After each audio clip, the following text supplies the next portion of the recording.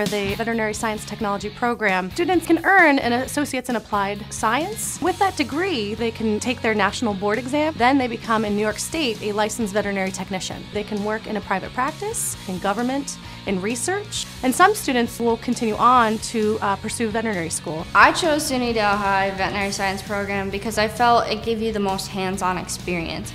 We have animals right here on campus. You're not just like learning about it in a classroom setting. We have over 10 labs where students are going to be working with animals. The students will be working in very small groups down to like 1-to-3 ratio. Professors really do care and they really want you to succeed, and they are always willing to help.